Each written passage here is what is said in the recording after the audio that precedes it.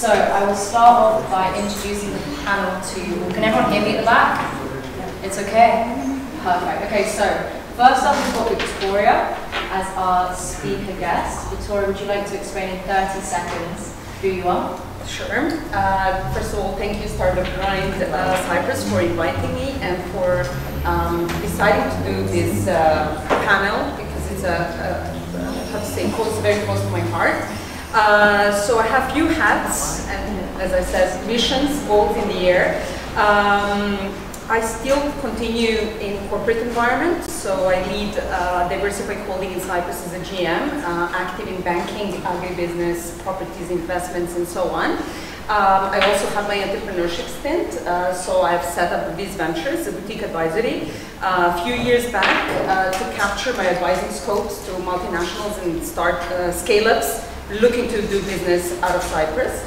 I also have a community called Intensity, International Enterprising Community, and I'm very pleased that these ladies next to me are actually our members, because it's the mission is to have a gender balanced community of female and male founders or wannabe founders, and make the Cypriot startup ecosystem a little bit more exciting.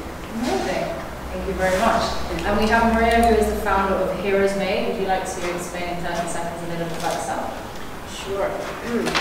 How to follow. So I'm an entrepreneur, I'm a mother, mentor, and writer. And recently we just started, and the company is about social and emotional learning for elementary schools. And I'll be doing that. Yeah, amazing. Thank you. And then we've got Pauline, who is the founder of Swift Shift Coaching Consultancy. Hi everyone, glad to see you all here. It's very nice. I'm Pauline, as you can see. I'm Lebanese Cypriot. I'm the founder of Swift Shift Coaching and Consultancy. What do? I work with people and businesses who are successful and want to go to their next level, so they go to the peak. I have an academy for coach training and training as well, and capacity building is accredited all around the world. And another passion that I have is this: I'm a single mom of a teenager who's 16. I work with teens as well to teach them the social skills that are not taught at schools, that are lacking with our teens. So, and they need them, and especially after the pandemic, they need them more than ever.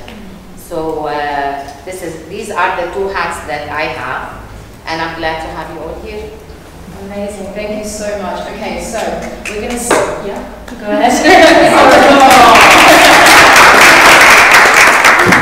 Okay, so the first topic we're going to go through is personal and social challenges, which I think that we've probably all been through, and I'm sure a lot of people in the audience have too. So the first thing is actually focused on the question we thought we'd come up with for you, and this is about the most significant challenges during business and the kind of lack of confidence that maybe women have in the space of business. So yes. The question is how have you gotten over that, or maybe not gotten over that, but gotten through it? Definitely. Effectively, it's not lack of self-confidence that people have, it's lack of self-esteem, because self-confidence and self-esteem are totally different things. So self-confidence is what we show to people, so I might show myself as very self-confident person, but when I look at myself in the mirror, on my own, I relate a totally different message. And I think what we struggle with is keeping this perfect image to the world that we are strong, we don't cry, we are so powerful and everything. That creates this issue within us. I strongly believe that women are empowered. We don't need empowering, we are empowered. It's just that life happens, and sometimes we lose this part that is inside of us, and it makes us dip down, as it's perfectly normal. And I don't think men don't suffer from that. I think it's a human behavior to suffer from dips in our self-esteem. Just men are better at covering their emotions, because they learn from their really young age is don't cry, don't show your emotions, and this is why we struggle later, because men unfortunately don't show their emotions, and you become a single mom and you get divorced. So it's really it is there, and it's just you need to take it out, and that's it. And you touched on kind of motherhood there, and I feel like women have a lot of social expectations when it comes to motherhood and livelihood. It's the beliefs that we were raised on, and effectively those beliefs might not work for us because we take the beliefs from a generation to another, and those beliefs were made at generations long time ago that are no longer valid. What was valid at their age was perfectly for them. But for us, we're a totally different world, and we just need to change it. And perhaps it kind of creates a sort of conflict. Do you have any advice? Definitely, it's just be authentic you, and really when you show up as your authentic you and who you really believe you are, there's nothing that can stop you. It's just be you, and it's not about what you are told to do, it's what you feel you want to do that is important, not what you should do. So just ask yourself every day, what is it that I want today to make tomorrow the best for me? And when you are okay, everything is better. But it starts with you as a person, it doesn't start elsewhere. Framework. Yeah, absolutely. So just two things. This about showing vulnerability is actually pretty normal. And at least, like in the startup universe, you know how there's this thing about celebrating failures, because failures actually mean that you have learned.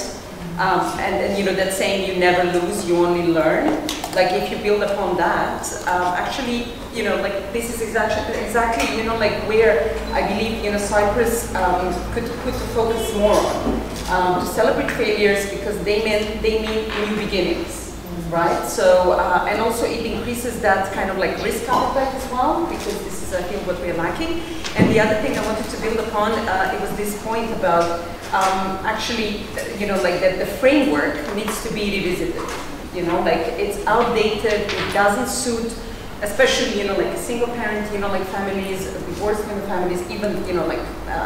I mean, like any family is kind of like challenged to kind of balance work, business, family life, and so on. So I believe that more needs to be done to actually support female entrepreneurship, is actually to take a look whether the system, the framework is fit for purpose. Currently it's not. It's putting a huge burden, especially on women.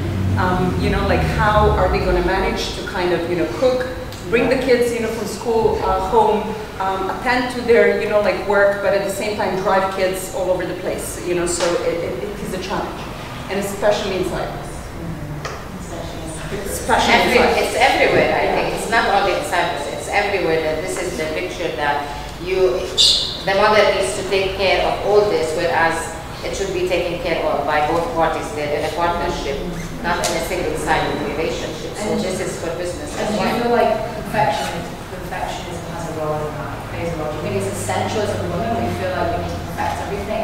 If we're juggling so many things and so many tasks that we have in a day, is this something that you feel you need to fulfill? I would say it perhaps plays a role, but at the same time, again, it's showing the vulnerability. It's also asking for help.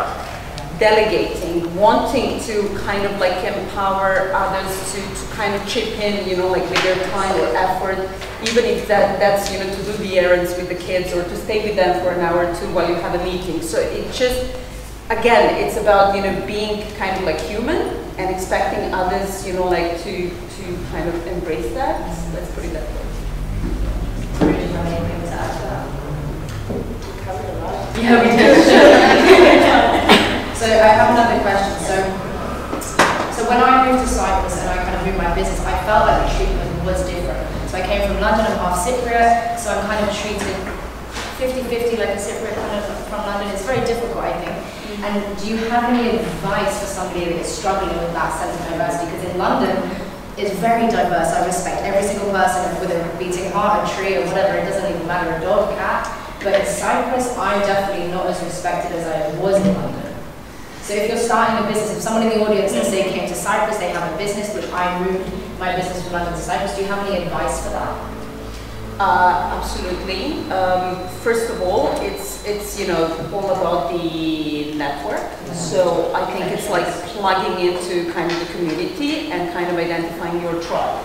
perhaps our community intensity is the one for you, because you will feel that you have, I don't know, currently maybe we're close to 80 members, you know, we cheer for each other, we support each other, we, you know, try to put each other in the loop on opportunities, events, happenings, you know, like, because it's all about continuing to kind of, you know, grow your professional and personal portfolio, kind of like of contacts. Only, I believe, through networking and supporting, you know, like each other within, you know, this community, we can succeed as an ecosystem and as individuals. Why, you know, like you referred to London, you know, you were feeling respected. Just because, you know, London is like the #1 ecosystem in Europe. Perhaps not, you know, in the world, you know, how you have China and Silicon Valley, and then London is the leader in Europe. But there, you know, they have it developed. In Cyprus, we actually need to develop it. And coming from, I've been here for the past 2 years only, although I'm half Cypriot. And I think one advice I could give is join all the communities that you can, and then see which one fits you. Because you might be joining communities that are very well, but then you might not align with the values, or you might align with this.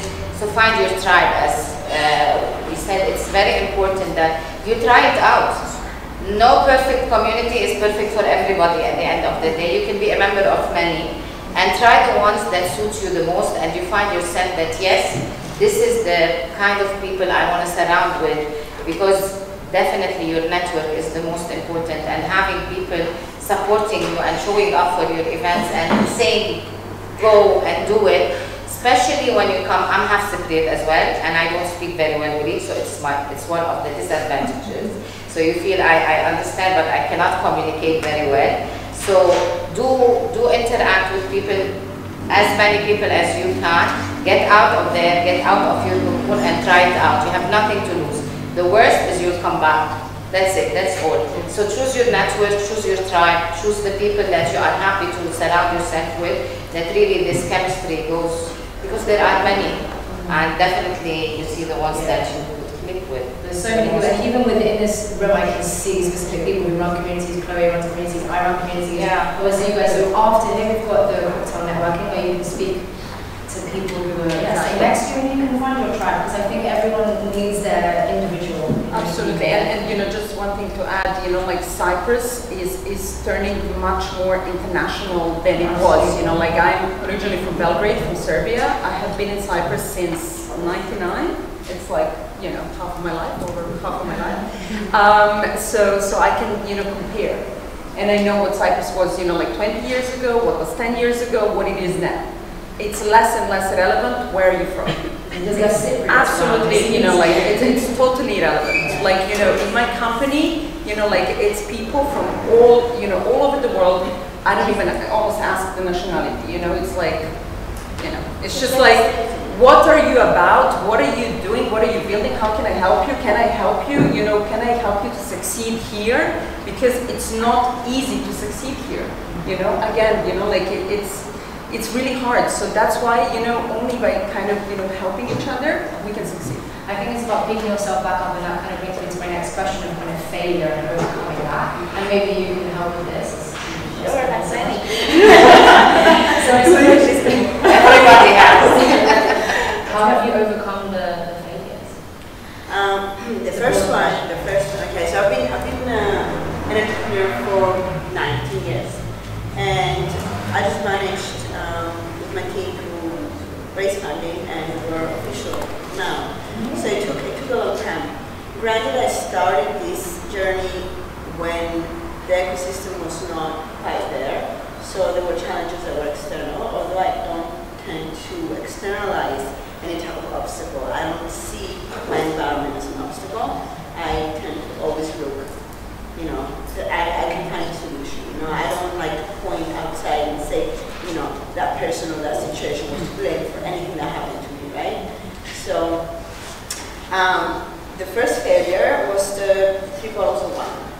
So, and a lot of crying on the couch. And then the second failure was more planned, I'll put it like that. It was, I had something happening, and at that point I was already part of the network, and I had the very good luck to have people around me to point me, okay, you gotta stop that, don't spend any more time on that, let's take the to do something more scalable, more innovative.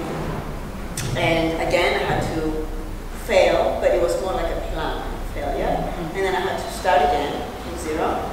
And in between, there were other models as well, and all the hundreds of no's, and all the, I'm just talking about the pivotal moments where you actually have to say this idea is gone, this company is gone, Those were the big ones. And how do you put your emotions aside? Because I know I struggle with this, and my partner always says you just need to have your business mind on rather than your emotional, because I feel like women, we are a little bit more emotional statistically, right? How do you put your emotions aside when it comes to a big decision, or even the journey, because the journey is not easy? No, it's not. Okay, so what we're building to begin with, Heroes Made, is a platform for social and emotional learning, which is based on. There's no need to park your So it's even adults need it. Exactly, but this is for children because we are trying to prevent, not cure or treat. So we're hoping if we prevent a lot of things, we're not going to have so many issues in the future. So that has 5 pillars, and I'm going to quickly name them. One is self-awareness, one is self-management, which is how you manage your emotions. Then you move on to social awareness, you have responsible decision-taking, and relationship skills. So it was very organic for me to learn the process because it happened through what I'm building. It's one of the pillars, and there's so much that I have to read about it. And I don't think it's something that you can learn by, it's through experience. It's through experience, and eventually it's not a, you become a little numb, but it's not a bad thing. You become a little numb to certain Like you expect it. and then you just move on. You just, say, okay, what can I learn? Okay, all right, just move on. Is that me? Speaking too loud? So, that's it's not something that you can learn from day one, unless you've been exposed to social and emotional learning from young age, Like if you haven't, then you will learn from the process. Look, she mentioned, that the platform is made, like for kids. The earlier we teach kids, and this is what I'm trying with both my, son and my daughter, like to tell them to embrace, failure, to embrace, sometimes losses, let's say in tennis or whatever, the better. They will realize that this is absolutely normal. And that this is what you will be seeing throughout life, and you just have to, do like this and move on. So it starts, from early age, but, even if we have not been, let's say, brought up in that way, that we can just start right now, all of us, and especially this is good for the ecosystem because this is, by embracing the chance of a failure, especially in the startup life, is like so high. Let's even put it at 99%. Now, in order to encourage more female entrepreneurs, right, this is the topic of today's panel, we have to let them know, just be aware, the chances are not very strong, but it's good because, even if you go through it, the chances are going to be much more with the future attempts. And it's about grit, I think. It's not what we learn, what I think I've learned throughout my entrepreneurial the journey is, it's not about the resilience, because when you're resilient, it's like you feel like you're in a trampoline. You fall, you wake up, you fall, you stand up, you fall, you stand up. It's not about building this, and it's not about separating your emotions at all, because we are emotional human beings, and emotions are part of us. And when you build the grit and you have your passion, then, and your passion is your emotion, it's not your mind, it's your emotion that push you and tell you in spite of everything, you're gonna continue. And I think from personal experience out of having dealt with the Lebanese explosion and half of the country destroyed, and I came to Lebanon, and the first thing I started is to build my business again, from zero, from scratch.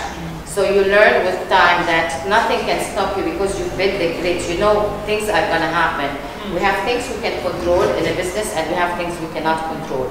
But we can control ourselves and really pick ourselves up and keep our passion alive. And this is what keeps the business alive. It's you.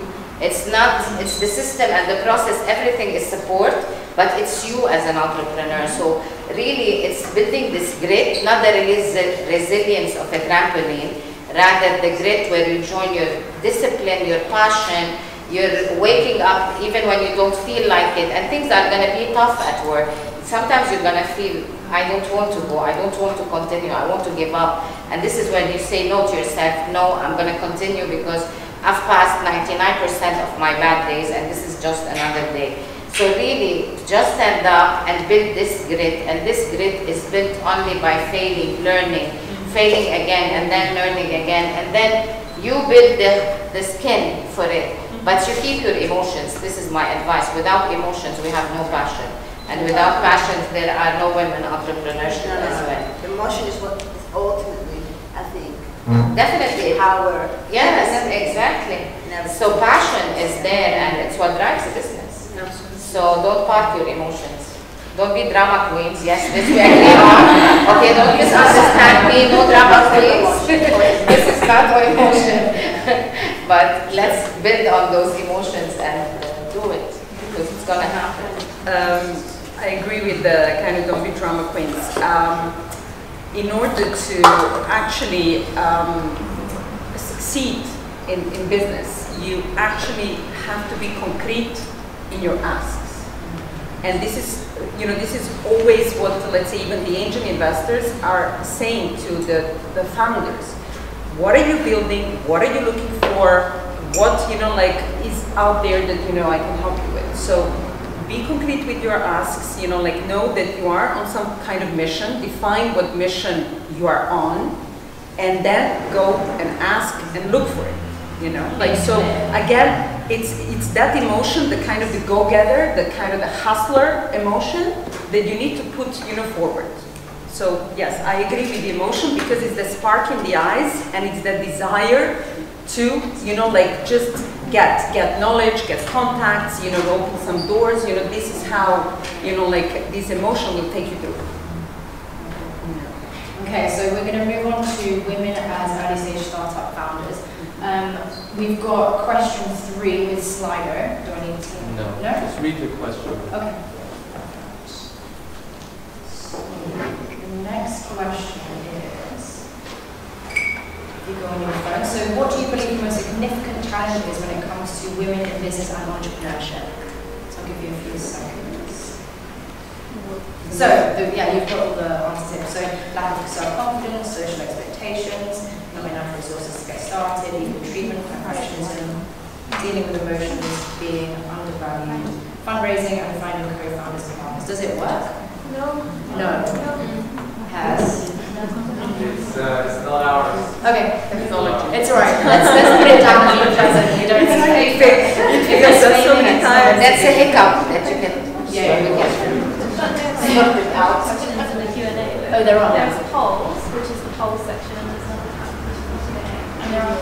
Oh, so it's working for some. Okay, we'll try it.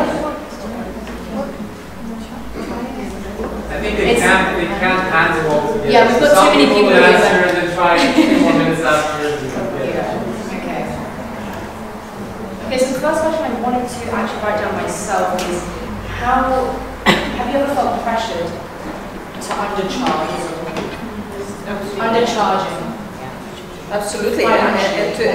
Independent. Yes. Yes.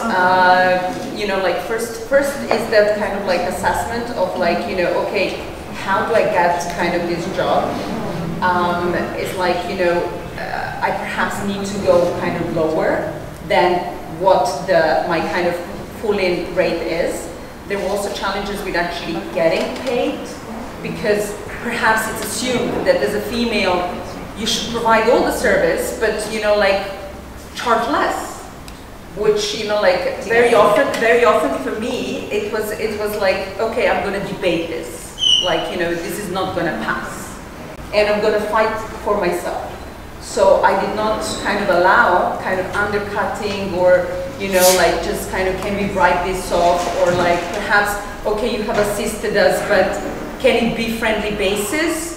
And you're just kind of if we're friends, we are friends. If we are kind of doing business, then we have to do business. So yes, absolutely. And I'm sure that all the female entrepreneurs are struggling with this, to kind of stick to their charge out rates, to actually get paid. and so on. So it's definitely a problem. You said no? Well, no, but I think, well, I haven't, but it was most likely combination of factors. I actually went out of direction. I went a completely different direction. I said, I'm going to get this raise as high as possible and see what happens. Can you speak to me? Yeah, so this doesn't apply to my startup experience. It applies more to my freelance career as a writer. And I decided from day one that I am going to say no if it's not going to be worth my time. And so I read about this quite a bit, and then I realized that it's a trap if you fall into that. You know, there's that expectation always. So I just went in the complete opposite direction. I went as high as I possibly can based on my years of experience. And it seemed like people like that more. Recently raised my prices for something that I was doing, and I had more requests now, and it was half the price. You respected more. Yeah, I was charging say 200 for something, and then I put it up to 400, and I actually had to turn people away because now I can no longer do that. I have a startup, and that's why I raised the rates, thinking that they're going to leave me alone now because I don't want to job everyone. And it's just more people came, and now I have to outsource this to everybody else. You know, I'm finding friends in the same area, and I'm outsourcing this work because so it works better if you overcharge. I think it starts having mentored several businesses and entrepreneurs. When you're first starting, you suffer with that because it's seeing the value of what you're giving as a business and giving, and because giving value and worth to what you're providing as a service, usually people have challenge with, but this happens only at startup, very early startup, and then once you get the confidence and you know what you're providing and you're very sure of your service, then this doesn't stay as an issue. But definitely, as starting a business, this will hit you at the beginning, and the first thing you need to do is really think of the value you're providing and go with it. Yeah, you have to justify why you're charging. It's not about justifying, it's giving value, not justifying, it's giving value to what you're giving. So when you see the value, people will see it. If you don't see the value, people will not see it. So you charge whatever you see as valuable to your business and you go for it. And there are some people that are going to say you're expensive and you say yes, then you're not my perfect customer. Thank you, good luck to the others. But you need to build this, because at the beginning you're going to say, no, let me review my price. Don't do that, because if you start reviewing, then you will always review. So stand firm, and really, people are able, when they want a service, they will pay for it. If they see it valuable and you're providing it to the right target, they will pay you much more than you think. So just be clear on your ideal client and who you are serving and what you're giving, and then you don't worry about this. And do you feel like there's support for those women within entrepreneurship? It depends on your tribe. There is not enough, definitely, and you can always build more and more and more on this, because even it's not only about women entrepreneurs, it's about women and men entrepreneurs. We always tend to say women, but it's all the entrepreneurs who need support. Yes, women need support and men need support. It's about the person needing support, and this is my personal view. I believe it's the person. And we all, as entrepreneurs, whether men, businessmen, or businesswomen, we need the support. And we struggle more because we struggle as women first with how we say things, and even coming from the corporate world. I think everyone coming from the corporate world, if you have a promotion and you give it to a man, he'll say yes, even if he doesn't know how to do it. If you give it to a woman, let me think, the kids, the family, and then I'll tell you.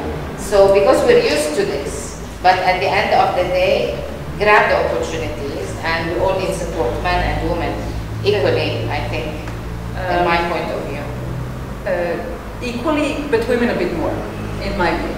And that's why I believe that Cyprus is not sufficiently tapping even into the EU funds to put a bit of a gender lens, to close a bit, not a bit, a lot, the gender gap, because the gender gap is evident, it's obvious. So, do you think it's because there's not as many women already part of it? And that's 11%. I will tell you, I have an anecdote to say. So, I have a good friend who has been, reaching out to me saying she wants to start her business and so on. And we spent a few weeks on kind of mapping, you know, how she's going to do it, what she's exactly going to do, what are the kind of networks and people she needs to kind of plug in with. And I introduced her to some people that perhaps they can explore synergies, they can kind of launch this because it's actually amazing, it's very much needed, let's say in Limassol and so on. After, let's say, 2-3 weeks, I just see that, you know, she got a certain corporate role. And I go and call her and I say, sweetie, like, until almost, you know, last week, you know, like we have been saying about you starting up. And she just told me, you know, I actually freaked out because I put it on paper, how much of my savings I need to, you know, plug in. How, you know, like this is going to cost me as well, put me away from my child, that I will need to afford very, you know, high-paid nanny so as not to be with him to build my business. And when I put it all on paper, plus I did not know where to turn for advice, you know, for maybe grant or something like that. So I decided to take a job. So this explains it. You know, it's tough. Where, you know, why we cannot have an information desk for, you know, founders, it can be male and female, but especially for female, where they can get information. Can they get grants? Can they get interest-free loans?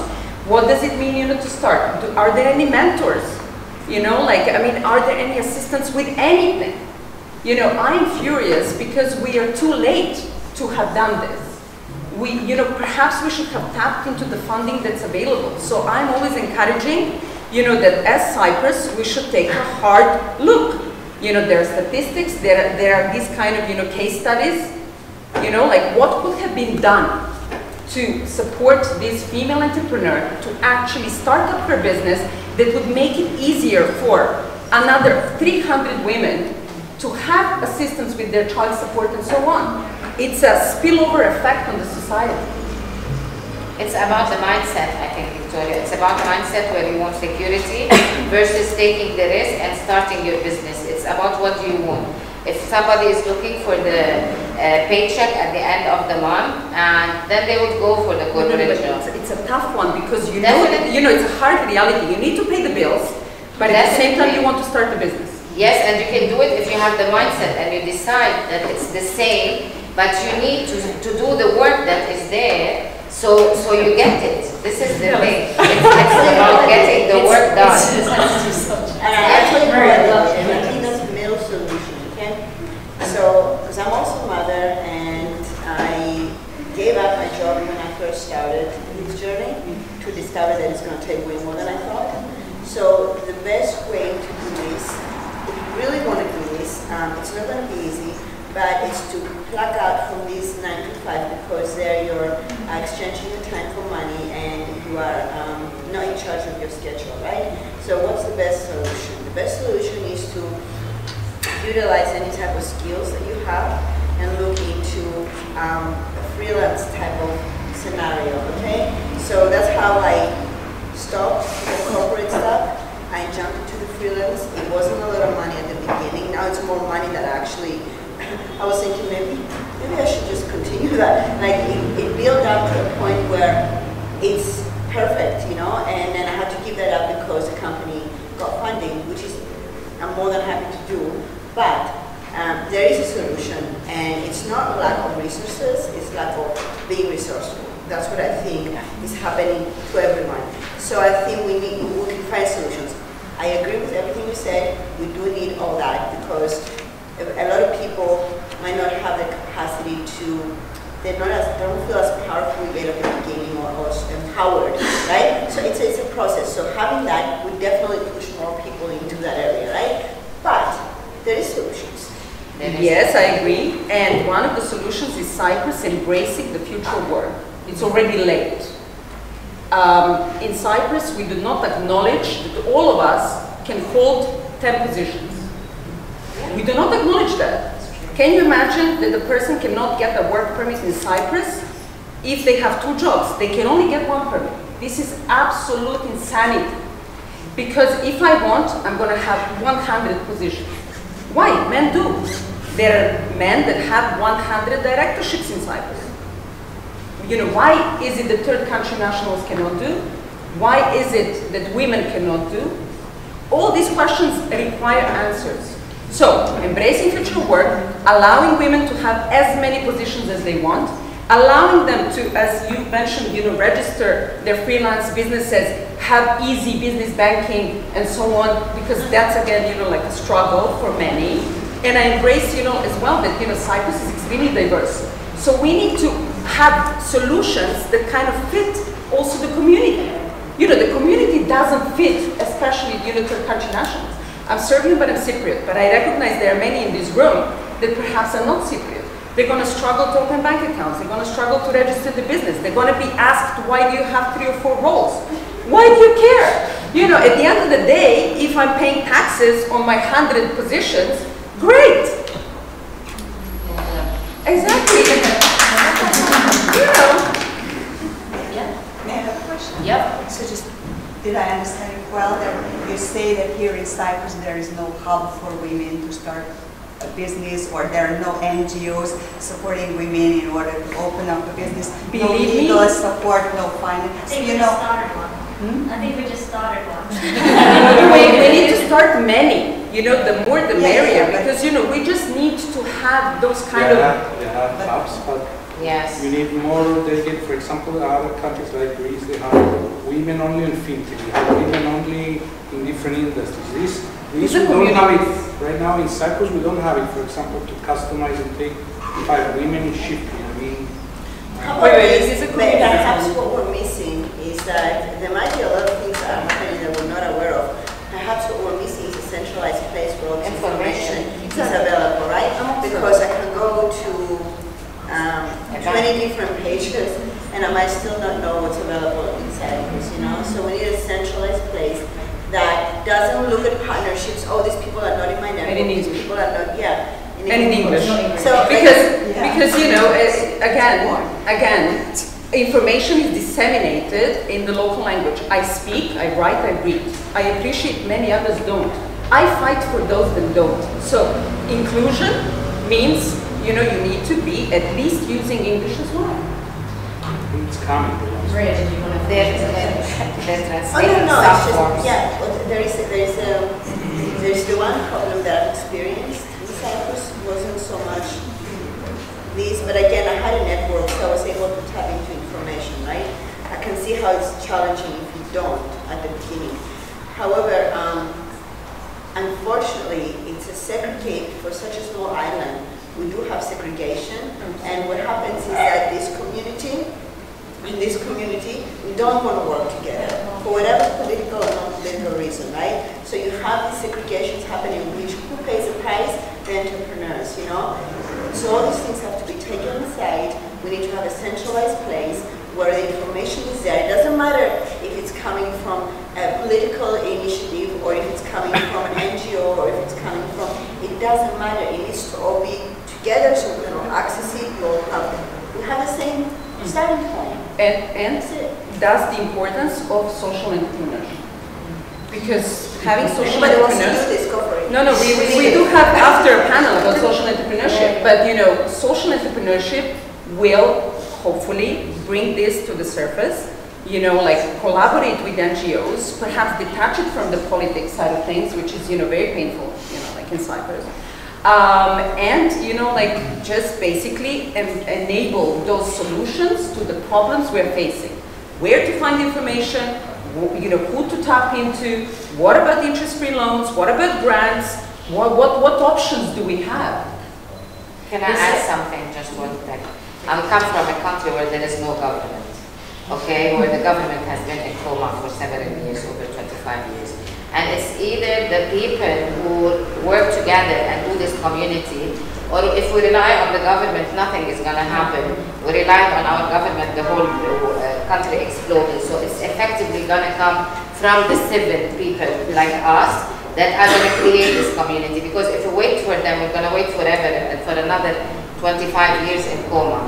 So the decision has to be made to create an ecosystem for entrepreneurs together, made from us as people, where we share knowledge and we get out of this competitive mindset where there is a share for everyone. We're not competing here, we're all supporting each other And when we can break this stigma about we're not competing and communities can work together, then we don't need a government. We can create our own self-sufficient economy. And if we work together, if we can continue on working each community work on your own, I work on my own, he works on his own, then nothing is going to happen. Absolutely. And waiting for a government, coming from there, I tell you, forget it. We need to create it on our own, and this is what needs to happen, us.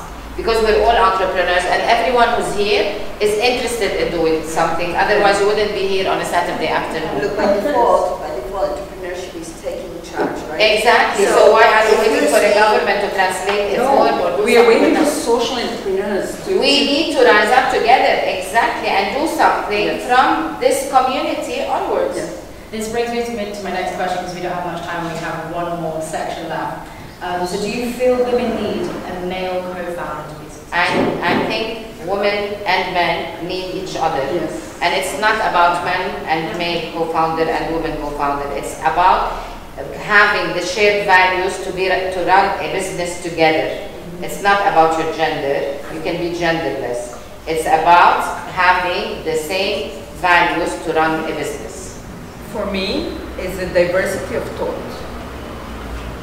It's not so much, this gender and whatever stuff, it's diversity of thought. When I see a pitch deck and there is like 3 to 7 guys, typically, and they are all the same age, all from the same university, all from the same, background, I do question. There is no diversity of thought. It's an echo chamber, you all share the same values, how is anybody going to challenge you? So it's a diversity of thought. And again, brings me to the next question of the challenges when it comes to women entrepreneurship, because we don't have much time. Can we get one from each of you? The challenges are many. For sure. Yeah. One is... maybe that you've been through that you've been overcame. Look, entrepreneurship is a journey. And it's to enjoy the ride. In order to enjoy the ride, sometimes imagine, like you just need to put the headphones on, like some good music in the background and to roll, and there will be bumps on the road, but, just kind of keep the positive, good vibe, and you just kind of continue. That's it. This is not a challenge that I've dealt with, but it's a challenge that I know others deal with. It's having because I have a kid as well, right? But my husband was the mother.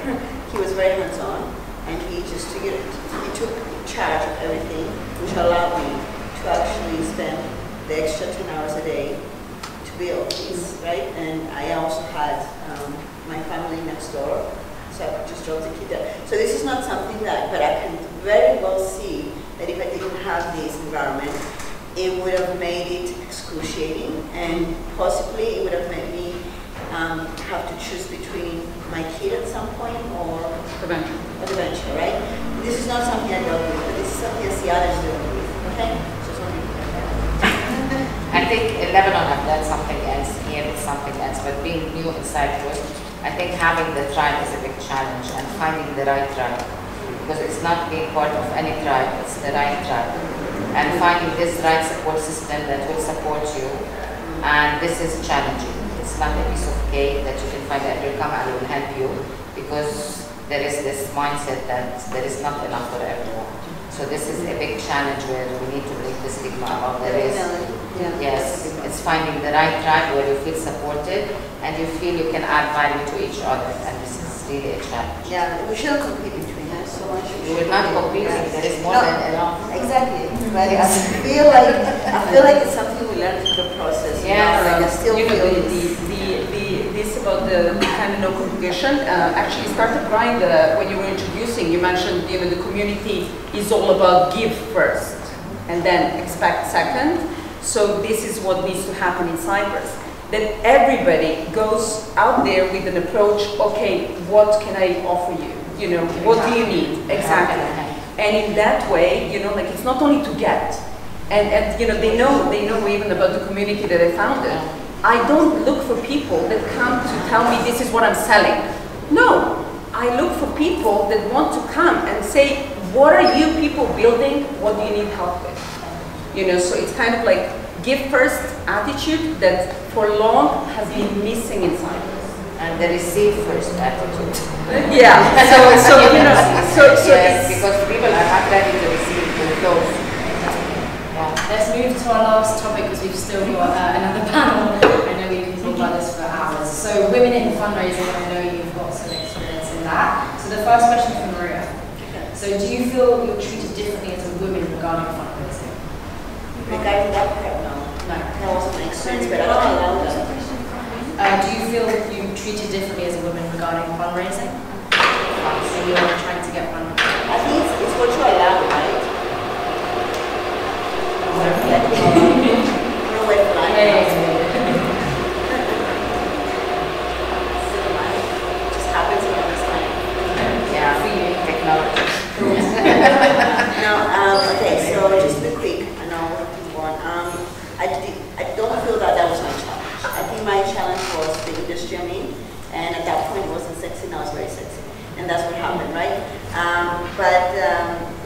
Again, it's about self-esteem, confidence. You know, if you go there and you pretend that you're a problem because you're a woman, it's what you allow. It's what you allow others. You know, like I won't allow anybody to look at me any less or any more because of something that it wasn't my choice. It's about my skills, right? So that's it. I don't think that was an issue. The issue was generally hard to raise money. Yes. It's just generally very hard because I've seen other male founders as well. Do you have any suggestions for women who are seeking fundraising, who are going through that process? My one thing that I realized after we closed this first round is that I now know why everybody else said no. You know, because the person that has funded the company is absolutely ideal for what we're doing. And he's in love with what we're doing, and he's very strategic, and he's very in tune with, he wants to make the impact, and then the money.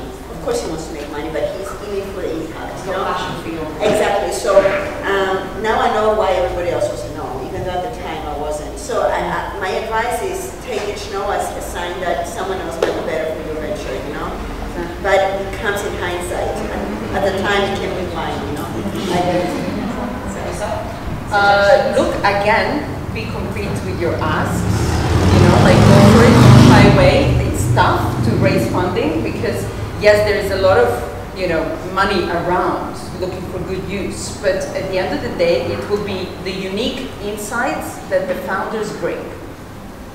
And, you know, like, it's investing in people, like the product solution comes second.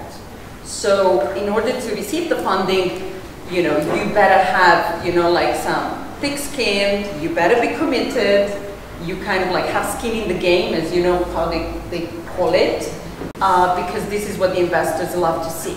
So I would say that the climate right now is actually more perfectly suited for women, because women are typically more resilient, you know, like they're more cost conscious.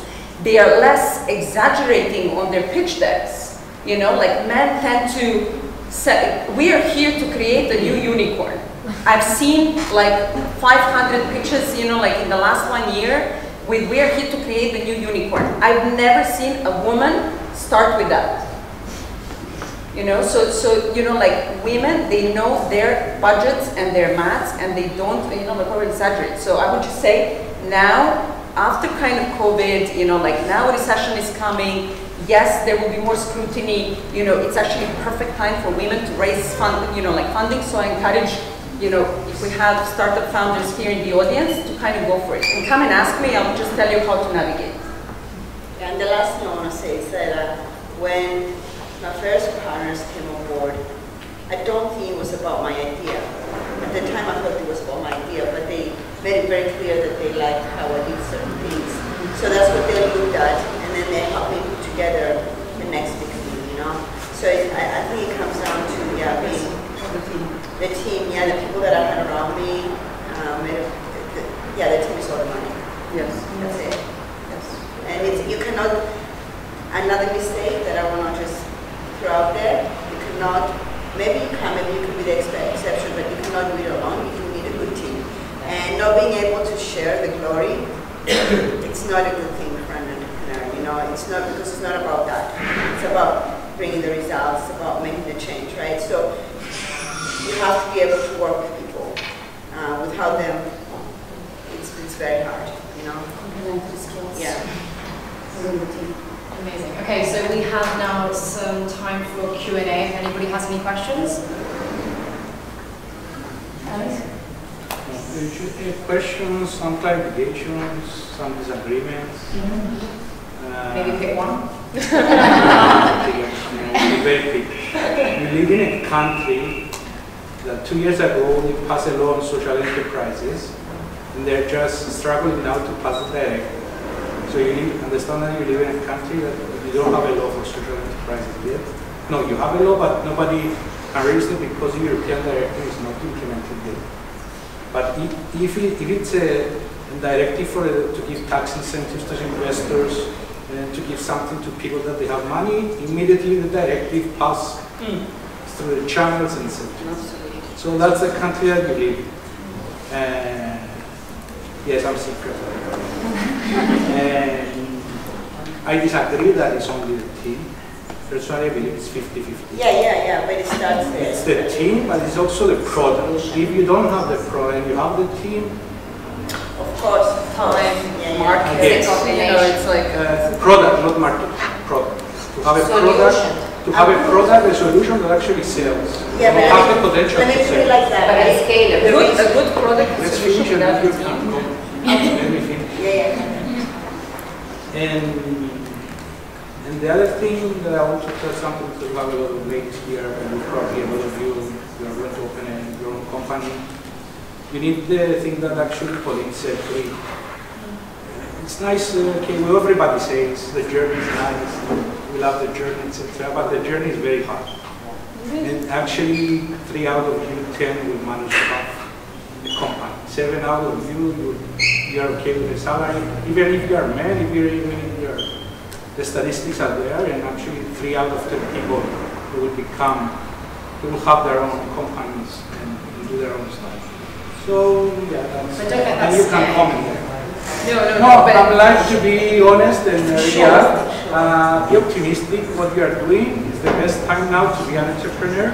By the way, I don't know if it's the best time to find as a women funding, because actually the numbers the last 2-3 years Victoria knows has they are very lower. They are improving. They are much lower than it was before COVID.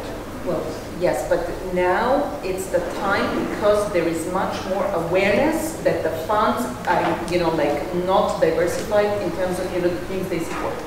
So they all have it on the agenda. That's why, lately we see more female GPs, we see more, female venture partners and so on, because they are addressing the problem. Yeah, there is more awareness. Well, there is, but there is also more funding allocated to female entrepreneurs. Happening in business. Let's move this to the networking, because we have to close the panel. And then we give a round of applause to the 3 panelists. And thank you for staying with us up to now. We have our second panel. This second panel is about social impact by communal peace building and gender equality in Cyprus. This is more focused on Cyprus. I know that the conversation on the last panel moved to Cyprus, and we talked a little bit about Cyprus issues or challenges or opportunities, but we're going to dive more into it. Unfortunately, one of our guests couldn't make it, but the beauty of strong women is that we find the speaker right on the spot today. So this is a big surprise for us, but I think if you are positive, everything works out for you. That's how it is. So I want to introduce you first to Melike Kalkan. Sure. She is a project coordinator and manager of an entrepreneurial project, innovative entrepreneurship project, NICO. What is it short for? NICO is a Northern Ireland organization, actually. That's why. So the project is funded by the European Union, and it is implemented by NICO, which is from Northern Ireland. Northern Ireland. Cooperation overseas. And we have our surprise guest, Yulia Tarasova. Yes, she's the co-founder of Kit IT. And thank you, Julia, for just agreeing to jump in.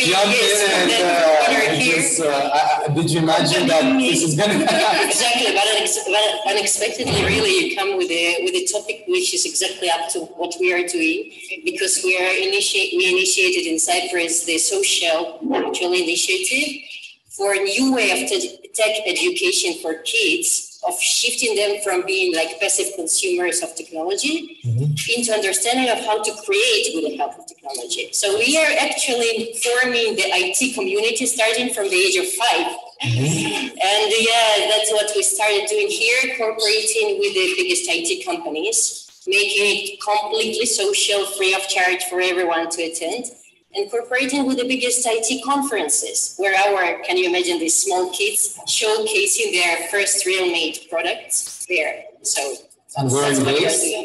Where are you based? So we started, it's actually the 3rd wave. We started in Limassol, and from September we are covering like the whole Cyprus. We'll be in Nicosia, in Larnaca, in Paphos. It's kind of a huge wave of responding to the current needs of the society, for sure, of the families and kids. Amazing. So we're there. And Melike, where are you based?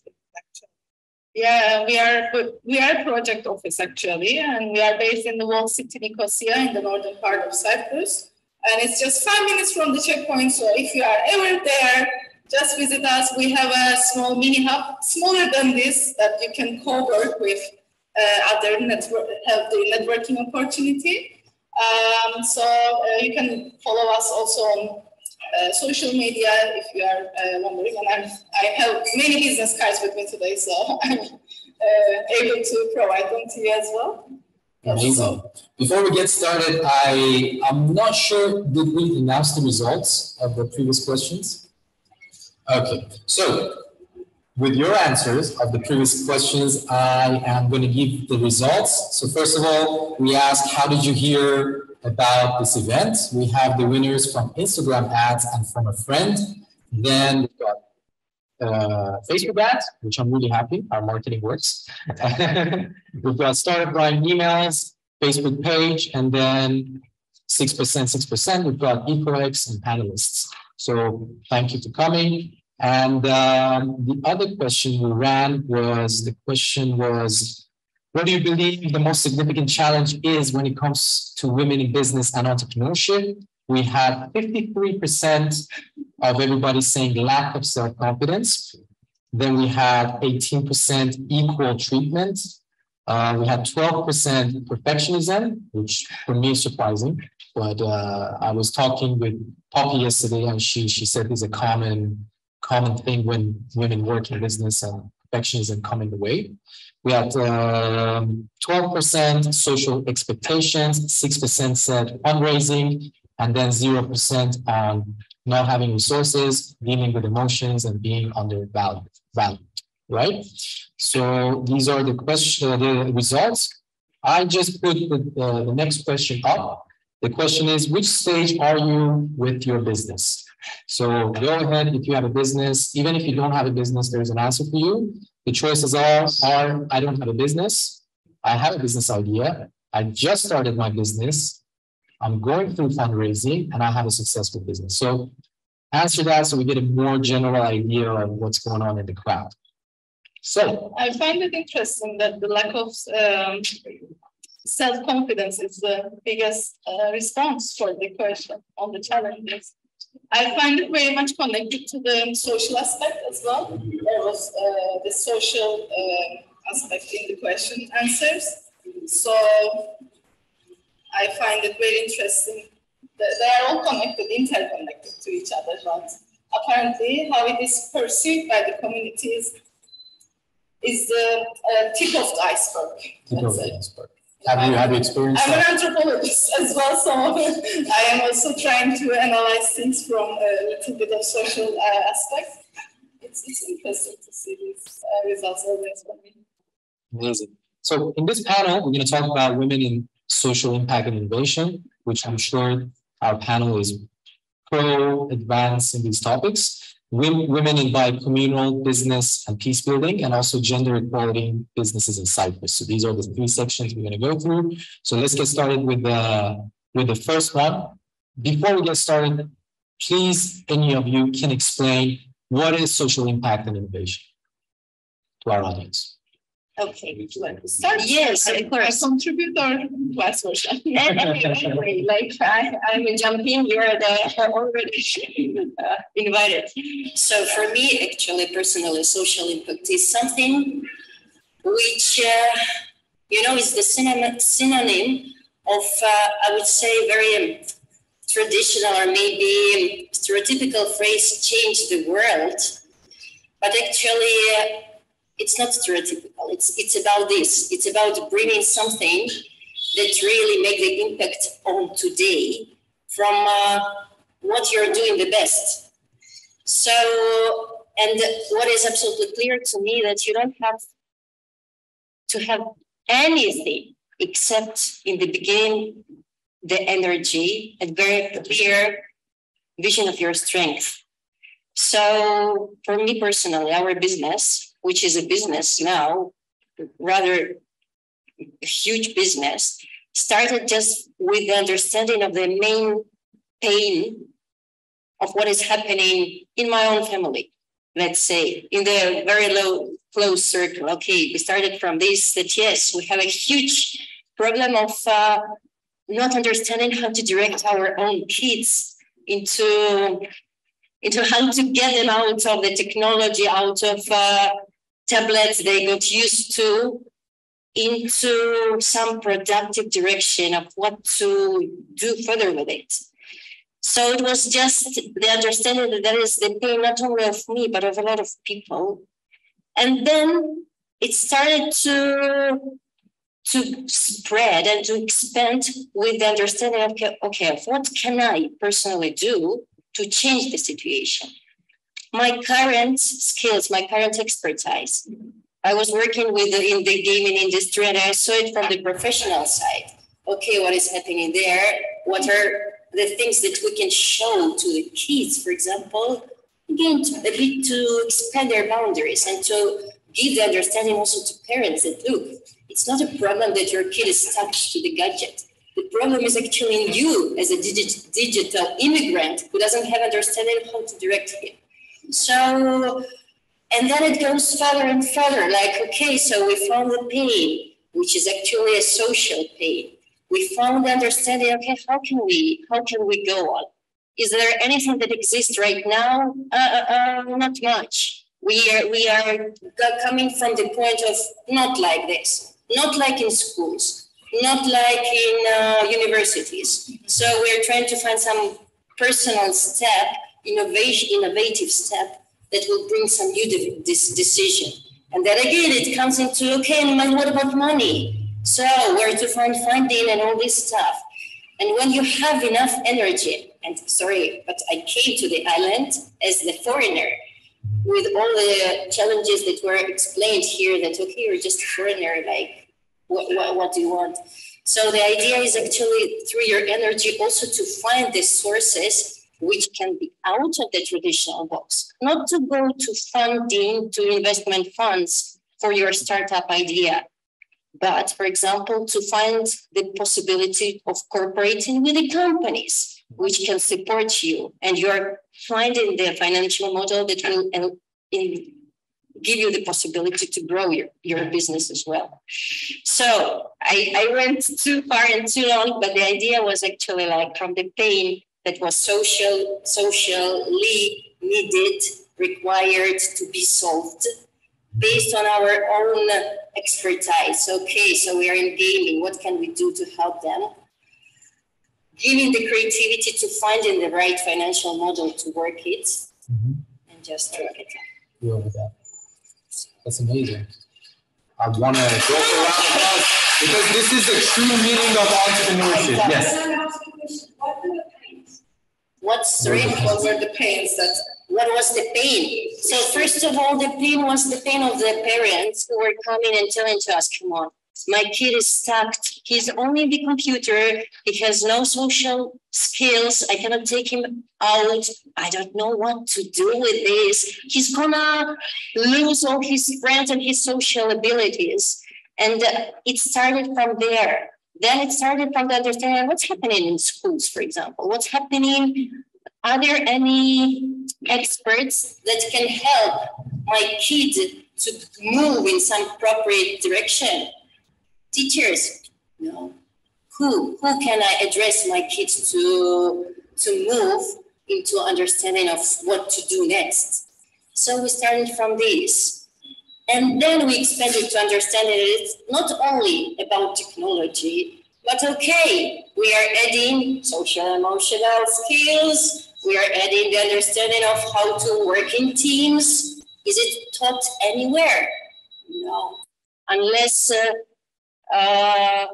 again, the previous experience, because I was lucky in living in Silicon Valley, and I saw it like inside, how it was there, imprinted from the kindergarten, teaching kids how to work in teams, to read, for example. And, you know, all these like stuff are coming in like the elements of becoming, okay, that can be a decision, focusing on technology, adding the skills, essential skills that will be needed despite understanding what direction the kid will choose. What are the positives that you found when the child is into? Which are the positives? A lot of them. Look, for us, technology is like an instrument. It's like a pen. But now it's not a pen, now it's a laptop, now it's a gadget. So you can use, the idea is for you to learn how to use the pen. So technology is the pen for you to create something. So if you have the understanding of how to create, then it goes, because we have the kids, let's say, of 12 years old who are coming, I want to earn money. All this stuff. I need to learn how to get money. Okay, so technology can help you to do this. If you create your own product, if you showcase it on the biggest conference, you have your first clients. And it's really not a joke, because when we took our kids to the biggest gaming conference in Amsterdam, the adult game developers, Microsoft, were coming to us and asking, like, oh my God. At first we thought that, for the kids, it's such a nice social initiative. But then we realized that the kids are coming with the ideas so much out of the box, that they are offering such a great mechanism that we are, as adults, are out of them. It's okay, they are really inspiration for us. So, and for the kids, can you imagine 7 years old who was standing on the stage, listening the feedback from his favorite Minecraft, saying, look, great idea, maybe you will work about this direction and we'll cooperate with you. So I think it is an impact. It's amazing. And Melike, going back to the initial question, I want your perspective of what social innovation and impact is. But I want to mix it with another question that I have, which is about the role of women in social innovation and impact. Please elaborate. Sure. I think you started with a very good real example, and now I can really build on it. So social impact, you need some problem. As any initiative would take you, you need a problem to focus on, to sort, to solve, to contribute, to achieve, to make it in a better way. When it comes to social impact, unfortunately, nowadays in this island, in both sides of the island, it is still not perceived as a real aim, real objective. That's why, for instance, Hannes was saying earlier, social entrepreneurship is introduced in the law in the Republic of Cyprus. However, it's still not even recognized as a wording for the Turkish Cypriot community. So we as an initiative, as a project, have a lot of things to do around that, to create awareness, to teach, to make people aware that social entrepreneurship or social impact is actually the core of everything that we are building on altogether. I'm sure there are many startups here, entrepreneurs here, or those with business ideas that are aiming at different social aspects. When it comes to your second question about women's involvement, I really appreciate you shared your experience in Amsterdam. We have in our project a very nice, maybe smaller, maybe basic level example, similar one. I would like to give that. We were running Code Week before COVID, 2019. In public schools in the northern part of Cyprus, we reached to tens of students who do not even have computers at home. And what showed us while organizing the logistics, everything around the program, even the schools are lacking necessary equipment to allow easy access for every young person. That's why I find it very important that this education, or it could be a technology education, it could be an entrepreneurship education, it should start from beginning, from childhood. It's a culture that we have to build on. And when it comes to women participation in that, the situation is even worse. It's not about, we should show the world, the community, the people around us, that it's an opportunity, entrepreneurship, social entrepreneurship, AI, gaming, opening a boutique hotel is an option for any young person, but this chance has to be given equally to both male and female students from very early ages. I'm coming back to my example. So we were trying to balance the numbers of students who were joining that Code Week program that we launched in 2019, 19 of October. We found it so hard to balance it, the numbers in schools. We were begging teachers, please help us, because we have to make this available to everyone. And we have to welcome females so they can be part of the scheme. They can be aware that this is available for them. Code Week was a small initiative for us. It's a 3-day camp at the school in communication with the public schools. And we were providing them very basic coding training. So at the end of this 3-day work camp or study camp, the students were being able to develop their websites, very simple one, but very impressive for such an age. I cannot do it myself, so I think this is a good sign. And we were really insisting on focusing on the numbers to be balanced as much as possible. It was a big challenge for us because we noticed that girl students, they were not thinking that coding is for them. They were not thinking that they could code, or they didn't have the needs at home, they didn't have the equipment at home, so that they can be aware of such a concept. At the end of the day, we forced a lot the teachers, the headmasters, headmistresses of all schools, and we were quite successful in balancing the numbers. And after only 3 days of camp, and 3 days, not a full day, 3 hours, in total 9 hours, and you can imagine how it goes with teenagers, half fun, half coding, half learning. And at the end, they had this demo event where they showcased their website, and we were all amazed. Their families, their teachers, they were all amazed by how they could be proud of something that they achieved.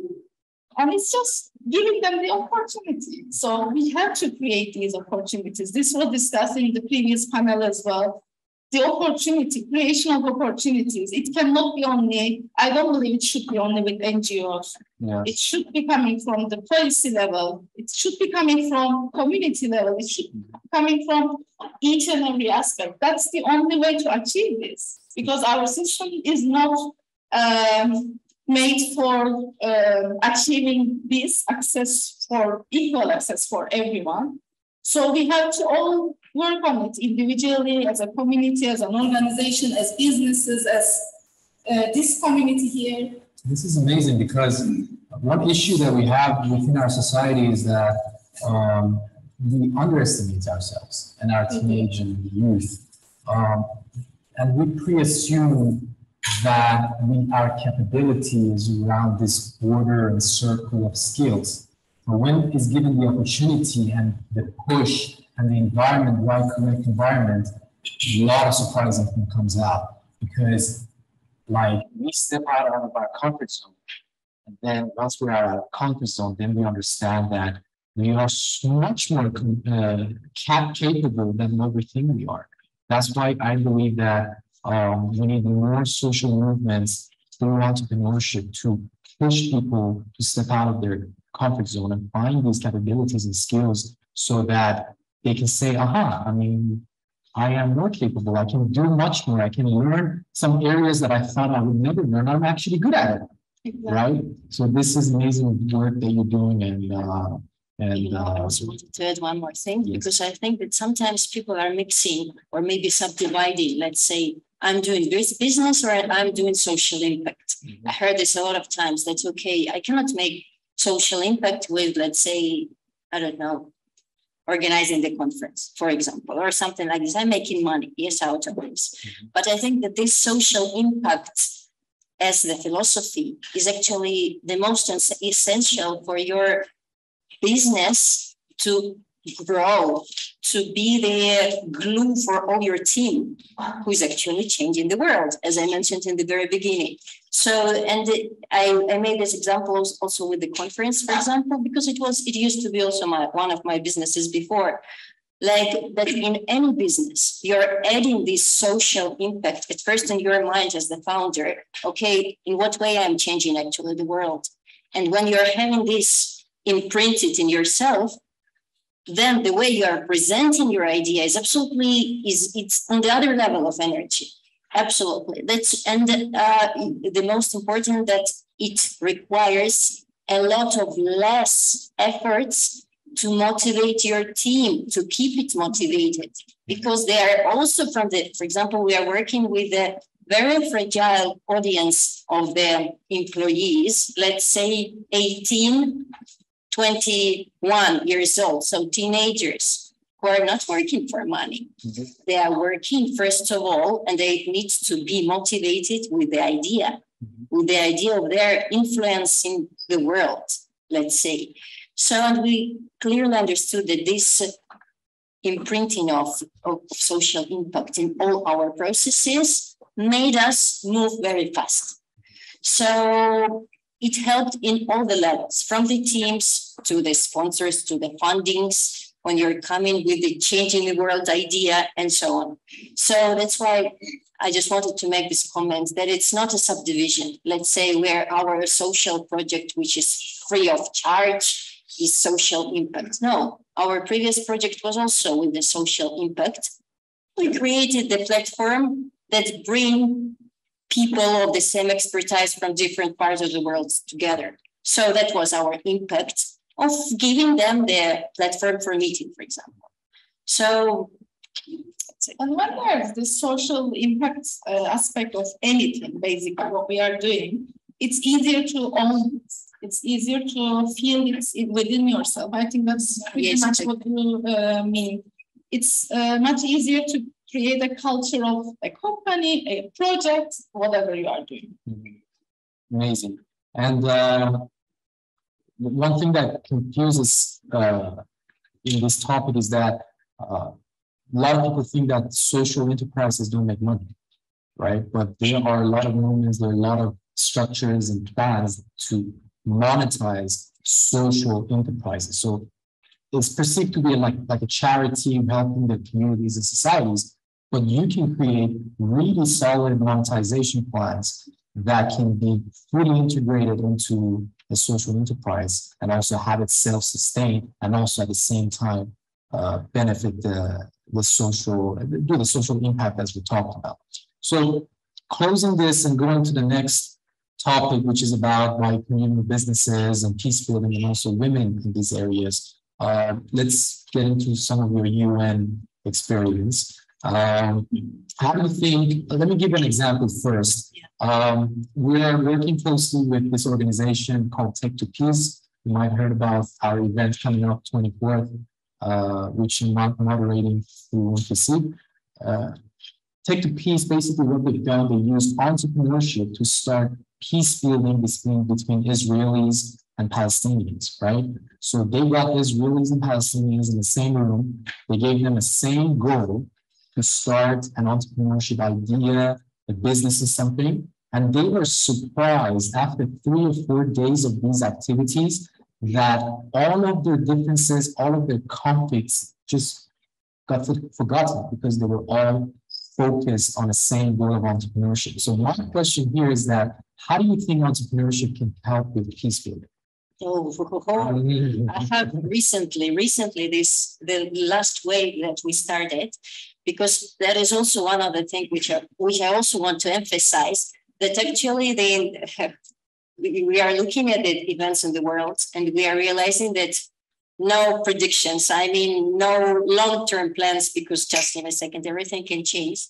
And even when we were planning to restart the project and make the third wave, the conditions in the world, sorry, I'm originally from Ukraine, so they changed completely.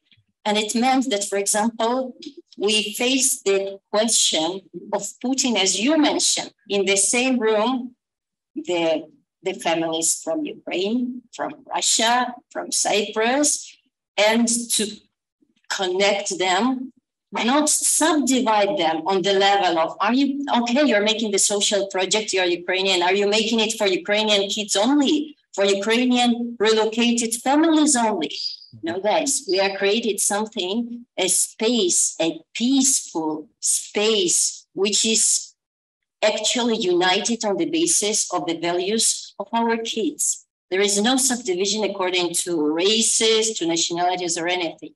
So please don't mess up us with this. We are creating the space where different families are together. And it is an incredible experience, really. When we have what we also find as a social impact for us now is actually to give this united platform for their communication, for the not for the kids, they're okay, but for the parents, when they're meeting in the same room and they introduce each other. I'm from Kiev, I'm from Moscow, I'm from Minsk, I'm from Limassol. And at first you face this like, okay, kind of a strange reaction, like, okay, Moscow, no, I won't speak, yes. But then through your way of moderating them, you are creating a very peaceful environment. They start to communicate. They start to ask, okay, do you need any help? Yes. Like, okay, how long are you on an island? And we realized that, okay, that is a social impact as well. We are giving the slight bridge into entering the island for different nationalities through the kids, of making the network through the kids.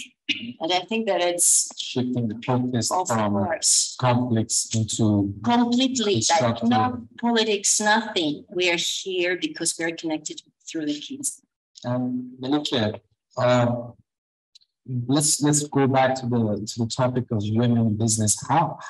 What differences do you see between the both communities of Cyprus as for women in business? What are the differences between the both communities? What are the major differences that is obvious? I'm not sure if I can really respond to that because I am learning the both communities startup ecosystem still.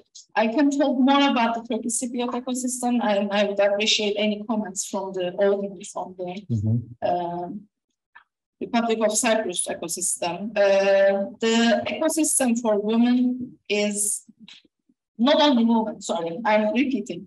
Ecosystem for entrepreneurship is in a very premature state for the Turkish Cypriot community. I see that there are some similarities between both sides of the island. However, I think we are still at a phase that we don't even know what entrepreneurship is. So the actions we are taking, either with our project or with other NGOs through different initiatives or through startups that are passionate about spreading the word about entrepreneurship, is at the very basic level, basic steps, baby steps, let's say. Awareness creating and making people aware that this is an option for you. You don't have to work at the public sector. You know, this is a real option. And nowadays we are living in a global age. We have tech everywhere. We have access to all around the world with 1 second. So anything we do as a community, as an ecosystem partners, is towards increasing that awareness, making it possible to access being an entrepreneur. I can give one example. We have this program called Into Business. In Turkish, it's called İşinikur. So what we aim to achieve there is, do you have a business idea? Come, we will train you. We will teach you the basic concepts of entrepreneurship, and we will make you aware if your business is doable. First of all, it's profitable. Is it something you really are passionate about so that you can continue? So, as I said, we are walking through the baby steps in a way that we try to increase the understanding of an entrepreneurial journey.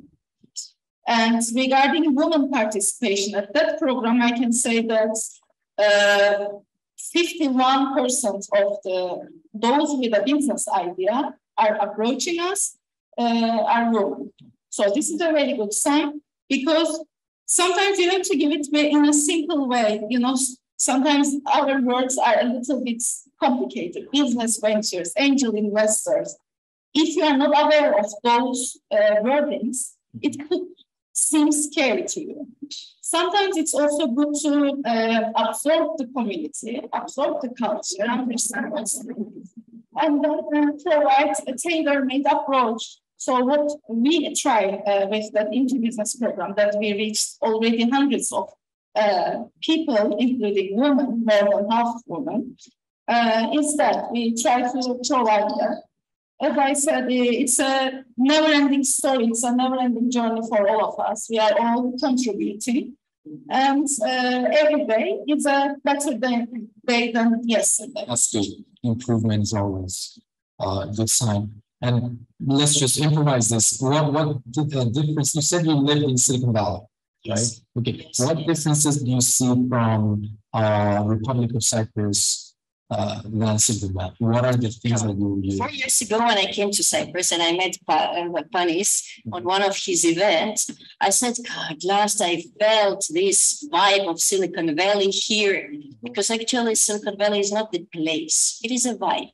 First of all, it's the vibe and the perfect networking space where you start sharing the ideas from the moment when you enter the taxi. And you have pitch elevator while driving, yes, and everybody's pitching to you his ideas. So all of a sudden, you're getting into the atmosphere where everything is about ideas, about a project. The second thing was about willingness to help. Really, you're meeting with the people, you're coming to networking events, and that was what I was very surprised, not here in Cyprus, but in general, in CIS countries in general, that when people came to networking events, they were sticking to the people who they knew. And I was like, what is the aim of the networking here? Because in the Valley, it was so traditional just to go, what are you doing? And when you came to the company here, people were like, okay, I don't know you, why? So probably this openness and this understanding that if I came to networking, I'm about networking, I'm about coming to people and asking, what are you doing? How can we cooperate? How can we cooperate? That's what I felt at these first events when I came. Did you feel the same when I invited you around? Just want to be like, okay, now that's true. This is something for people that joined us on the previous events. I always say it at the end of the event, because we have networking session after the talks, is that, I'm going to say it now, usually I say it at the end of the event, that in my opinion, everybody holds a key to some sort of a lock that you have internally. And the only way to find these hidden keys to your, to find a solution is to talk to people you never met before.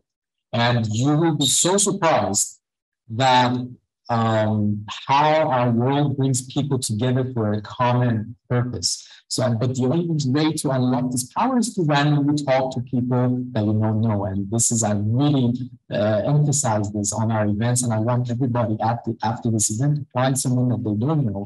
And as much as it's uncomfortable to just open up a conversation, just like, hi, my name is this, I do this, what do you do?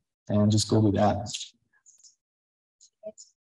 Yes, go ahead. Most people want to go to the events, so people just everybody. There's no quality, it's quality, there's quality. So many languages to everybody. So what you said was really right.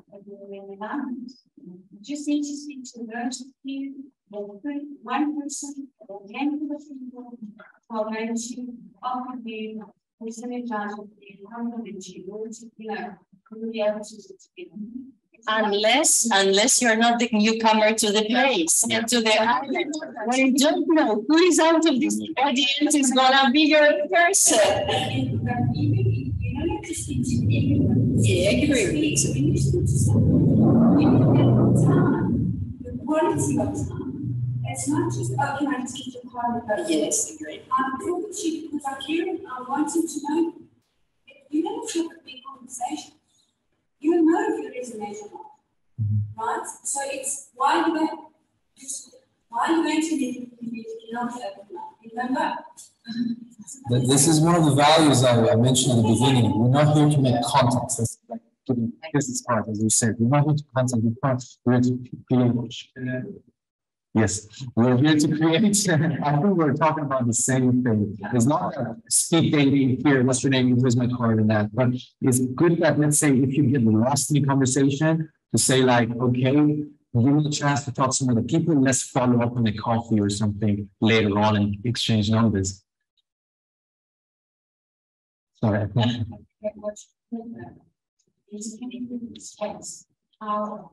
you understand? It's a skill. But speed networking is what I'm missing here. You know, sometimes because it's I would call it fast food, you know, fast food mixture of the people. Coming, promise. Okay, you're coming. Because really, sometimes I completely agree with you. You are speaking about the deep conversation, about the meaningful connection, kind of.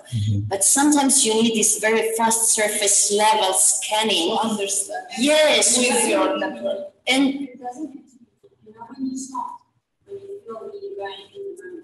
oh, bravo. I agree with this completely. Sometimes you can get one person, some people, 2 people, you guys go and invest into the idea. You don't need to invest. You can have one product, but you need that one. And you resonate, you go to that one. And that one is the one that's interested. It's going to say to God, hurry, I'm going. Yes, that's the That's a big challenge. That's a very big challenge, not maybe in small environments like that, but when you are approached for a startup event, this is a big challenge. I mean, you have to study for those events in advance. You have to know who are the audience, who are the potential investors, who are the potential startups that you can collaborate. So understanding your point, I think it is important if you could identify already in advance, yes, that could work. But in a more social environment like that, I think both sides may work. Sure, let's go. What is your name? Helen. Okay. If you don't know what you want, you go. Ask the right questions to get the right answer. Sure. What is it that you want? And then, for anyone else with someone, if you don't know, you're not going to look for it. Yeah, I'm gonna debate with you because I am adding to this. Yes, I'm adding to this the element. I'm not just talking about money, sorry. Yes. It's the money and the relationship, because why would they when she talks social? Social is to build relationships. When someone trusts you, they buy from you. When someone trusts you, they get you. Whether it's their time or their money, or their skills or anything. So if you don't earn their respect, and people, come on, you know, Yes, I agree. You don't have love, you don't know, you will have no. Actually, in any instance, there is actually. You know that then super connected people in an industry, then we know how access to them. Yes, that's the idea. Super connected, we need to trust. But what I am voting for maybe is actually that, okay, when you're coming with when you are just starting something, and when you're coming as not having enough homework done before, let's say, yes, not having known the right people before. And actually, your meaningful connection can be at the bar while drinking the water, if you are open to speak, hi, what are you doing? And that is the question, that is the point which is missing in the culture here as well, because you need to be introduced somehow, as you mentioned. And what I'm saying that, okay, it's so normal just really to come to the person while you are drinking tea together and just ask, what's your business? And But this is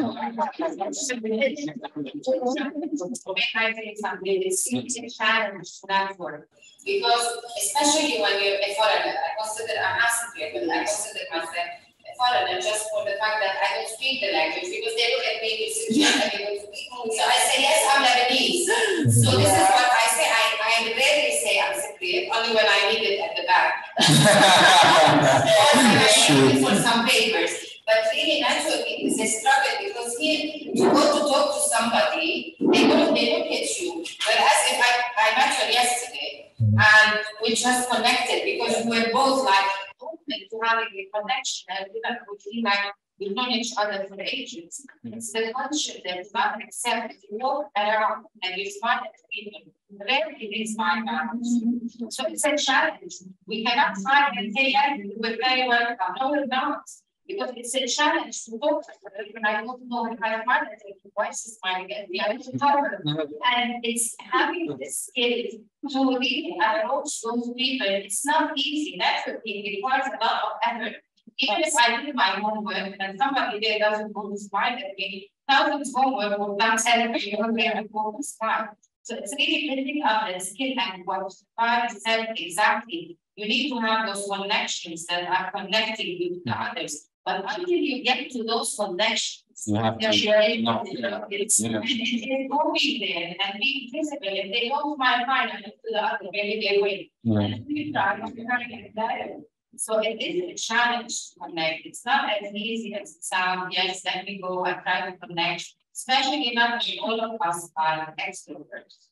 And easy at making connections. Some of us are introverts. It takes a lot of effort for them to build a connection with somebody and opening up a conversation. They might have social anxiety, they might have whatever, but they might have a very good idea that they need people. So finding those connections is crucial. But it needs a lot of effort from us, and only through that we find them on this place. You need to go and then and find, no, this is not my car. Let me try another, and then meet someone and try. I sometimes surprise myself that I meet some really key people in the wrongest place, unexpected places ever. So this is. I'm going to put my moderator hat because I need to do this.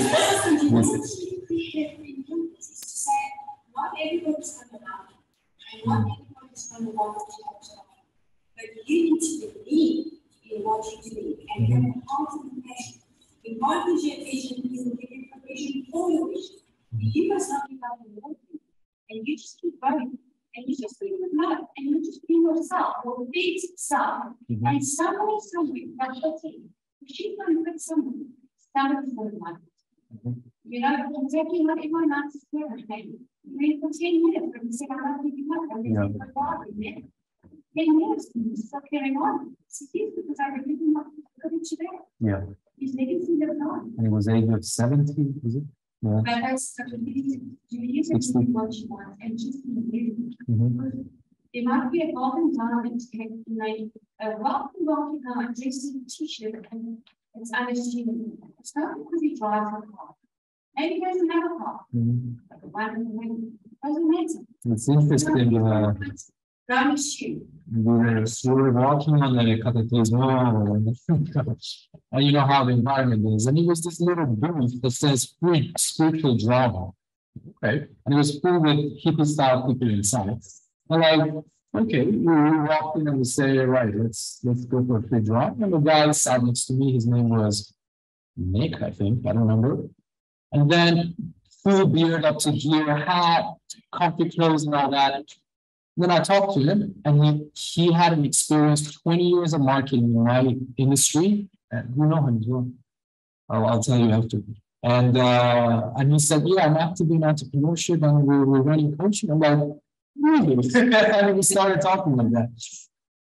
Excuse me, I have to go back to the topic because we don't want to overextend, because we want your energy for the networking as well afterwards. So I think I'm going to cut a little bit short from peace building and go towards gender equality in businesses in Cyprus. So from the statistic that I did a research, Cyprus is ranked 4th from the last of the 27 EU countries regarding gender equality in power positions and economic decision making. Why do you think we rank so low? Let's go. Statistics. That's ready. Oh, okay, there you go.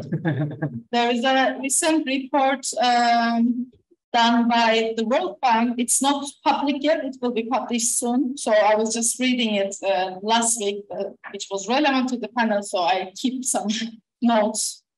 This is about Turkish Cypriot community. So the female labor participation in the community is only 34%. And throughout the COVID period, the job loss of the entire community was 76% women. Throughout the 2020 year, the COVID year, female unemployment increased 4% from 8% to 12%. Reading those lines, I think it's very much in line with what you mentioned in the EU ranking, is unacceptable. We have to work towards it. There are many problems around it. You call it. It's either the discrimination, the community discrimination, cultural expectations from women, pay gap, you name it. So this is something that NGOs themselves cannot do alone. This has to be covering the whole community, whole culture, and policy making level. You said about pandemic, and I have a question on that. So the pandemic had a negative repercussion effect on women in all domains of including power, work, money, knowledge, time, health, everything. Why? How did this happen? Like, how did pandemic affect gender equality? The cultural priorities, I would say, that is expected, that is perceived from women, is not balanced. I think we all know what we are talking about, so I don't even have to give examples. And women have been, apparently, the 70+%, have been the first ones that are taking out of vision, you know? Okay, you go, you don't have to work, you go and do your homework instead. So this is something that I'm laughing, but it's not a joke. It's a very serious issue that we all have to fight against. We all have to work against, and we can only do it together, not as only women. This has to be the whole community that works against it. And here, I think I'm lucky, you know, because I am the entrepreneur, a serial entrepreneur. actually. And I've been always working in the men's world. Always. Like the gaming industry is 99%, it's a men's world. So IT in general is a men's world. And I will tell you really, like sincerely, probably I'm out of the statistics. I never felt any kind of discrimination, any kind of special attitude to me, like, okay, you're a woman. It was not about this until you are offering something valuable to the market. And that is the place where there is no discrimination in anything. If you manage to find something that gives money to someone, you're going further. So that's why I cannot comment anything about like the discriminated part of women, let's say in Cyprus, because I don't feel it personally.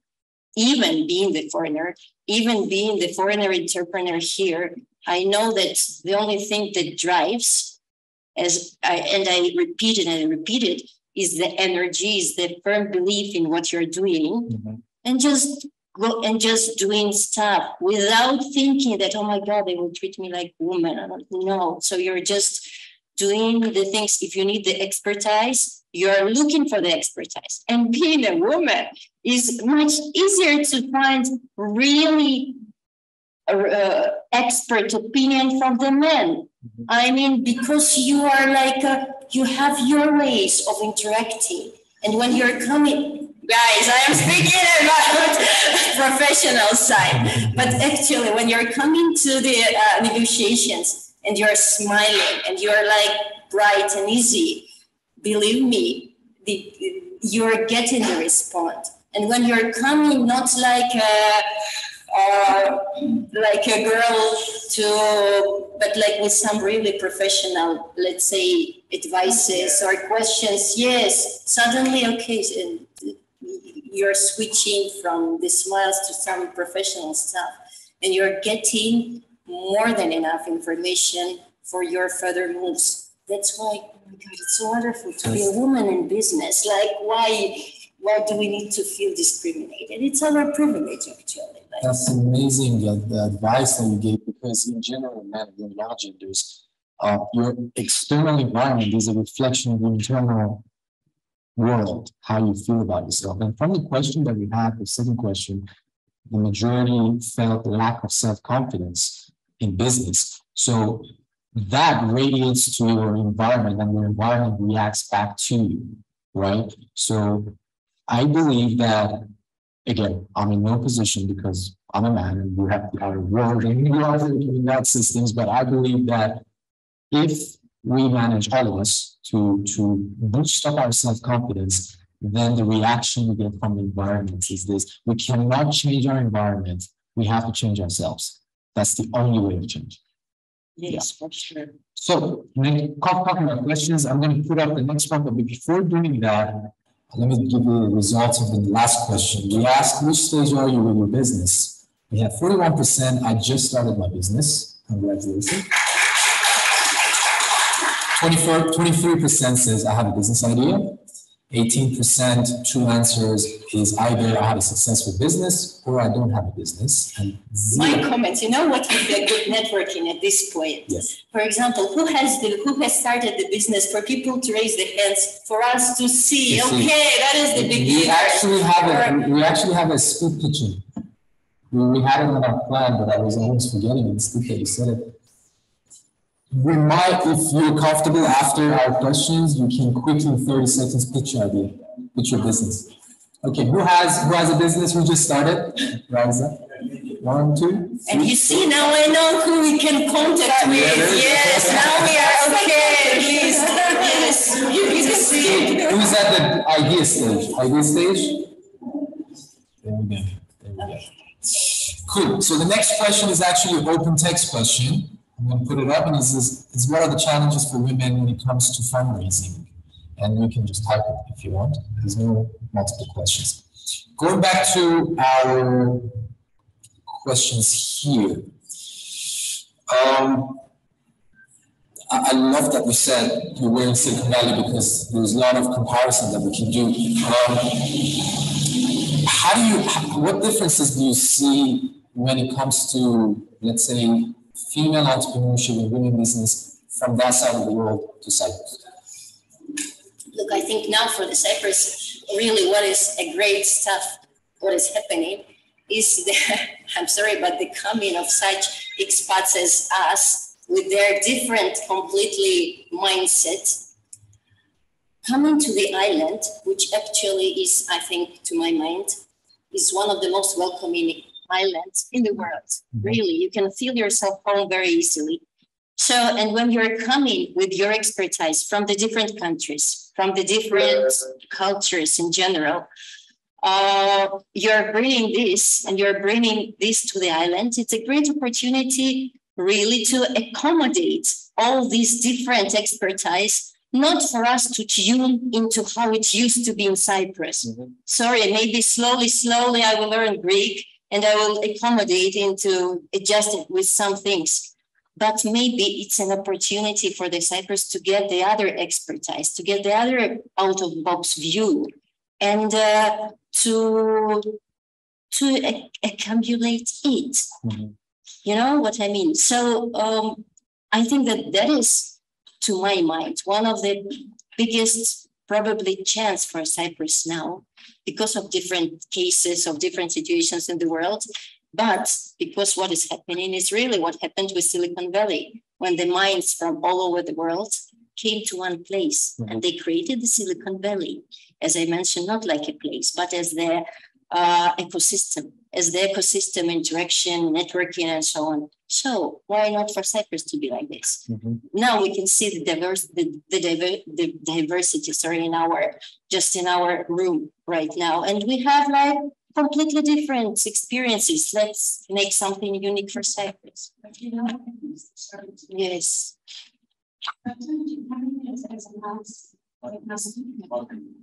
Because I want the online.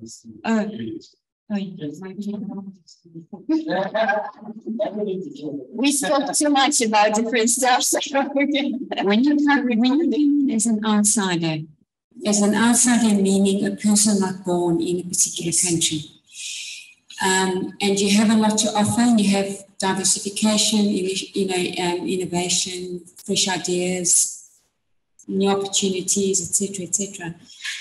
You need to be welcomed. And sometimes what you offer is not accepted. So if it's not accepted by the people that are in power, then you need to work within the circle that accepts it and create a movement which will shake the cage and wake up the people at the top. I agree. Understand? Because it is your mindset, it is your vision, it is your drive, your desire to accomplish whatever it is that you've come here to do, because you need to become a part of the system to change the system, and you need to have support by people who agree with the vision that you put in place. Because if you have no following, you can't succeed. I firmly believe in this small circle. Are you with me? Okay. So you'll find, even if it's one person can influence a family, a community, a nation, and the planet. So if we get one person that makes a difference and chisels away and breaks one brick in the wall, yes, we will eventually create such a movement and impact others. So if we impact one life a day, our life is worth something. Never give up on your dream. But it's very difficult when you come in as an outsider. And I agree with you. It's not about if you're a man or a woman, because even when we speak about anti-cancer, why shouldn't it be pro-life? Yes. So your outer world is a reflection of your inner world, but you need to be so strong, and you need to believe in what you're doing, and you need to just keep going. Because when you come from a culture like here, where it was male dominant, remember the word woman has the word man in it. We need to work together. It's not about if you're a man or a woman, or you're old or you're young or you're rich or you're poor. There's no discrimination. There is no discrimination. Just keep going. It's education. It's mindset change. It's influencing. It's impacting. So if you open yourself enough, you'll find the people who will be attracted to you, to what you have to offer, and you'll create something. But it's not easy. It's not easy when you don't speak the language, when you don't have the same values. And you spoke about something very important earlier on, which is about education. If it's not, you spoke about women coders, that it's not very common to find. But why has it not been instituted in the educational system from young? You know, because it's all from your childhood. I was in education, by the way, so it's all stems from there. So keep going, there's no noise. Keep going, keep pursuing what you want, keep reaching for your dreams, keep impacting one life at a time, and eventually there'll be a change. It's beautiful. And congratulations for all that you're doing and for the wonderful impact that you've already created and the difference that you're making. It's so inspiring, it's so wonderful. More people should be made aware of it. And you know, if everybody just speaks to one person a day and reflects what's been happening here, there'll be so much more positivity and greater impact in Cyprus itself. Because this little island is a place where you find yourself. You have to face yourself. I think we should finish with this. You know, it was like, I'm going to jump to the last question and we're going to finish and go through. Let's do this. Look, the last question that I have is very simple. What us men can do to create awareness and balance this gender equality? What can we do? It's we all discuss, it's a thing that we all have to focus on. We all have to give credit. We all have to acknowledge, understand, create awareness. It's not only men's responsibility, it's a whole community responsibility. Please don't subdivide it into like what the men have to do, like what a person has to do. Don't divide. I don't like this subdivision, like men, women, business. It's like the whole universe that we are interacting. And we are interacting on different levels. So women business cannot work without men. You see, the women's meeting cannot be without you, like without 4 of you who are here, who are supporting it. So that is the corporation, you know. So please just be like this, just support us. Accept